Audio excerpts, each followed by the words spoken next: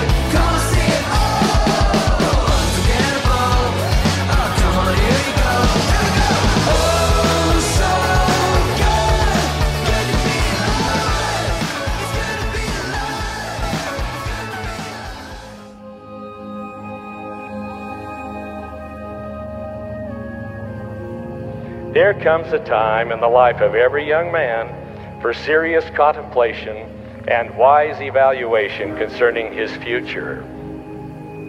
For decisions determine destiny.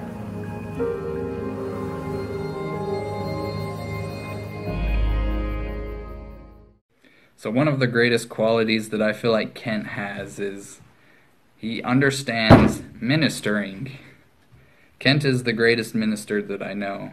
In fact, he probably was informed, the brethren probably told him what ministering, the new ministering program before it came out. I don't know, Kent, he probably figured it out somehow. But you take a look at all of the big ward activities, and Kent is there helping out, setting it up, and taking it down. You take a look at campouts by any auxiliary, young men's, young women's, doesn't matter. Whoever's hosting the camp out, Kent's there and he's helping out. And service projects, well, Kent's probably there helping out too. Outside of service projects, when Kent, people don't know this. I'm just kidding, everybody knows this. Kent helps out everybody outside of service projects. He makes his own service projects. And of course, he's been a huge help in the Young Men's program. I've learned so many things from him. I'm sorry, Kent, I don't remember how to tie all those knots. I know I should have done a better job. I still have that knife that I got from tying knots. I'll explain it when I come back home. You guys are going to have to remind me. But Kent just really understands what it means to minister, what it means to reach out to people and to help them in spiritual things and to help them in temporal things. He's really one of the greatest influences in my life. And Kent, thank you so much for everything you've done. Because of your help, because of your work, I'm out here on a mission now. And it's been an awesome experience. I absolutely love it. So again, Kent, thanks for all that you do, and keep up all the good work. The scout, in his promise, undertakes to do his duty to his king and country only in the second place. His first duty is to God. There is a higher mission before us, namely the promotion of the kingdom of God. That is the rule of peace and goodwill on earth. Hey Kent, thank you so much for everything that you've done for us, for the young men, for the scouts, for me, and everything that you've done for the ward. You are a great serviceman, and you're a very hard worker, and you definitely helped us know that that was something that we needed to do as well. you're a good inspiration, a good example, and you've definitely helped me along my way. And I just want to thank you for that, and hopefully you keep having callings in the church that help you help the youth, because you're definitely really good at that. All right. See ya. Duty to God means a lot more than saying a prayer every time you need a favor. A lot more. Duty to God is simply that voluntary gesture you must make and remake 1,000,000 times in your lifetime as a statement of your recognition that there's someone above this universe who watches over this universe, and to whom each of us is a favorite son.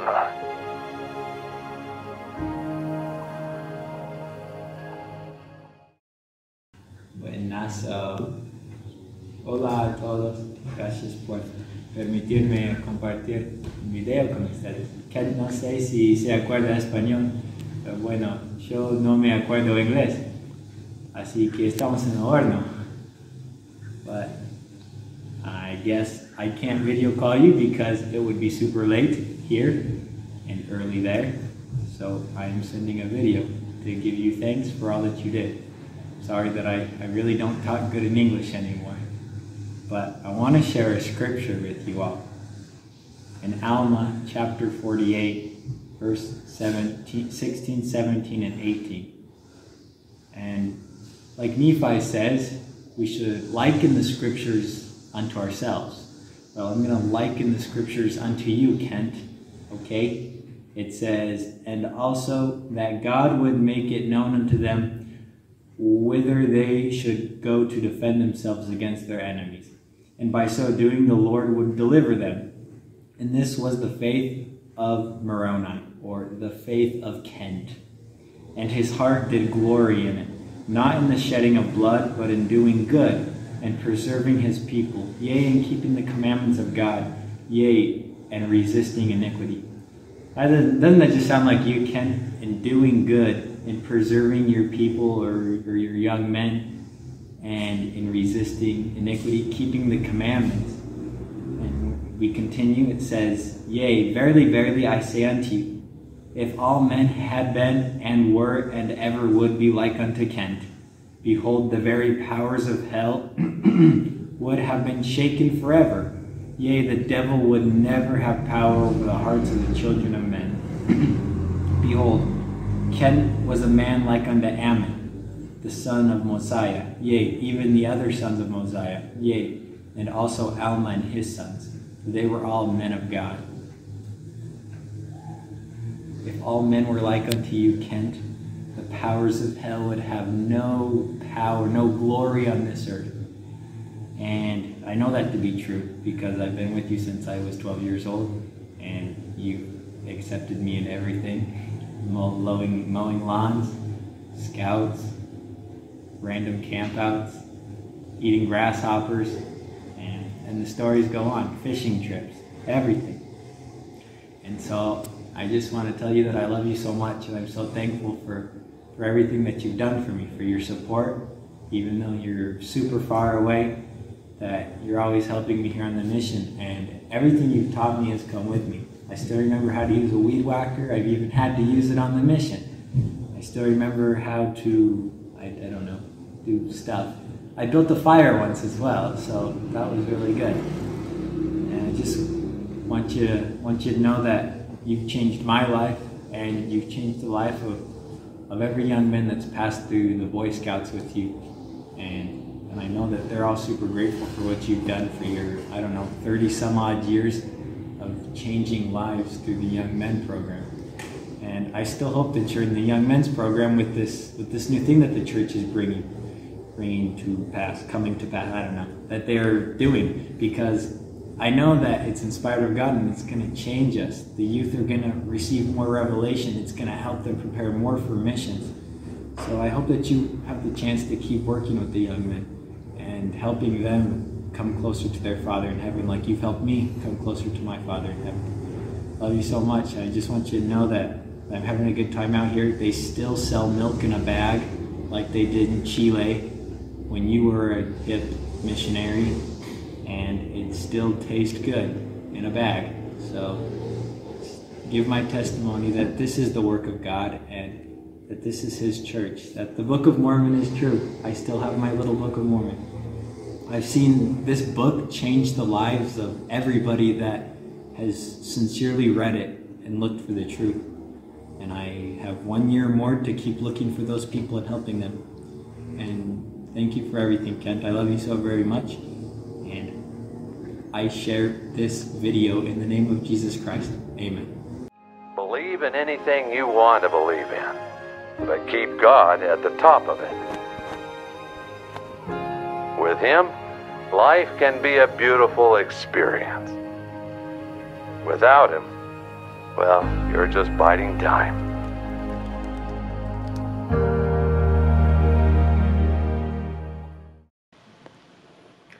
Hey Ken, congratulations on your award, man. Sandy Erickson and a few others reached out to me and asked me if I would be willing to share a little bit of a memory, I think is what they're asking for, about how you have impacted my life. I think the one thing, there was a lot of experiences with you, Ken, that were memorable and enjoyable and like life-altering types of experiences. But there's one in particular that always has stuck out to me and has definitely played a big part about who I am today. I'm not sure if you would remember it or not, but it was my second year that we went to Mapledale, and we had our camp counselor, Katie. Katie was the only female camp counselor at like the whole place, and we really prided ourselves on that. And I think there was one day that all the guys and us got together and we made our we had to do a camp cheer, and we made ours about Katie, and we ended up getting a little carried away, and we kind of started catcalling at Katie. We were being really disrespectful as a bunch of young men and as Boy Scouts. And I remember you came in and I think it was like the one time I'd ever seen you really, like, not mad, but you were very firm with us. And you taught us about what it is to be a man and how we respect women and how we shouldn't be saying these things and how we need to hold ourselves to a higher standard. And I just remember that, and I just remember being blown away by there was way more to being a scout than just being able to, you know, chop wood or survive out in the woods. It was how we carried ourselves as men everywhere. And I think that's the biggest thing, is you impacted not just me, but a lot of young men into becoming actual men and not just a bunch of boys. And I am so very grateful for the chance that I had to be able to know you and to work with you and to see the lives that you changed as well along the way. So congratulations, Ken. You deserve this. Wish I could have been down there, but again, congratulations, man. Love you. I am pleased to stand firm for an organization that teaches duty to God and country, that embraces the Scout Law. Yes, an organization whose motto is "Be Prepared," and whose slogan is "Do a Good Turn Daily." Yahweh, coming at you live and alive from Kennewick, Washington, or Washington, kind of depends who you are around here, I guess. Well, so I tried to do this video a long time ago. It was about a week ago, actually, so not that long ago. And I made it, and I was like, "Happy birthday, Kent!" Apparently it wasn't Kent's birthday, because the news I received, so I have to redo this. So yeah, but if it is your birthday, just in case, happy birthday. If not, anyways. So, but the main reason this video is being made for you, Kent, is to say thank you. Thank you for everything you've done. For me, for my family, and for the ward. You've done so much to help out the people of the Santa Clara Heights 4th Ward. You've always been there for them. You've always been there for the young men. I remember all the times when I became a young man. In fact, before those times when you'd come to our house and you'd pick up our older brother to go to some event, and I'd be like, "Oh, I want to go." And you're like, "Nah, you're not old enough." And it's like, "Oh, I don't get to go." But then once I finally became a deacon and I could go, I remembered all the fun times we've had. all the good times. You'd always take us fishing, and you've taught us so much.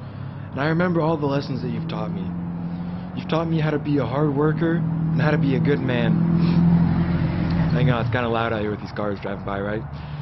But those are some of the things I want to thank you for, and some of the things that I'm taking personally and trying to use in my mission out here. Trying to work hard like you worked hard. Trying to love like you love. Because you have a lot of love, and you show that with everyone around you, Kent.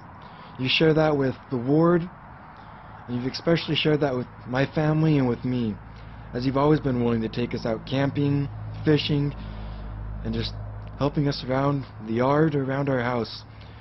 You're always willing to serve everyone in this ward. And you are an important piece to this ward. The things you've done for all the people. So, I'm here to say thank you. To say thank you for everything you've done. I don't know what my life would be like without you in it. Without the lessons that you've taught me and all the things I've learned from you. You truly are a disciple of Jesus Christ. You show an amazing example, an example like Jesus Christ showed. And I'm very thankful for that example. To be able to come out here and to teach these people. And to teach them what I've learned from you. All the lessons about Jesus Christ and how you applied them into life, everyday life. We'd go camping and you'd always read scriptures at scout camp with us every night. And you always have a story to share. So Kent, again I want to say thank you for everything. Thank you for being the man you are. For teaching me everything I know. And for always being there for me when I needed you. You're an amazing friend to have in life. And I can't wait till one day where we get to go fishing again. But this time, we'll be taking you fishing. Me, and probably my brothers and my family. I don't know. Anyone who really wants to come, I guess. But hey, we'll be taking you fishing. And hopefully I can learn a few things out here that I can teach to you. But Kent, thank you again for your example, for your love, and for your service. And because I'm out here trying to learn a new language in Marshallese, I want to speak to you just a bit in Marshallese. Say to you some words of gratitude and to share my testimony with you. So, here it goes. Igramba komol, komoltata, kamala menko, kwar kamane, in kwaj kamane, kamna, in banuao, in moreo. Kent, kwe, juan, eman, kwalukunem man. Lapam yakwe, in lapam George. Kanake, korjev, woreo alapien. In along the juan armej raj aikuj, kwe, kunaj jipang In is lukun kumol, boy, anij likut, kwe, ilo more yawao. Anij letak opportunity by imrong meet yop. Ij lukun kumol kake. Kia is jeviro Kennewick, Washington, anij kwalak akjer. Ipenala parmij ijin. In ij kwala kipayer ala nanko kwar kata kinye imala menko kwar kwala kipa. Ijile pwe kabungi najmol im Jesus Christ ajmor. Imid lukun komol pwe imrong jev Ipenar Majring. In Katakiner, in Kwalak, Nanin Kamolewao Ipayer, Wak testimony of Ipayer.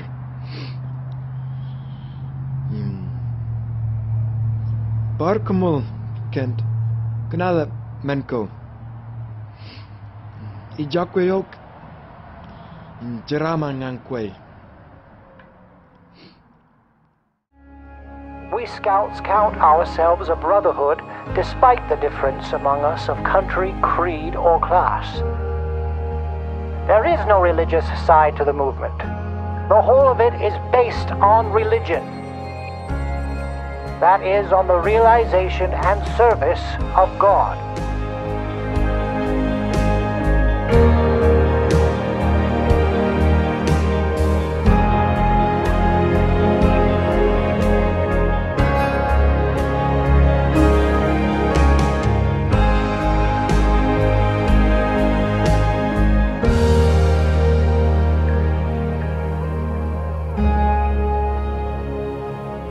We never fail when we try to do our duty. We always fail when we neglect to do it.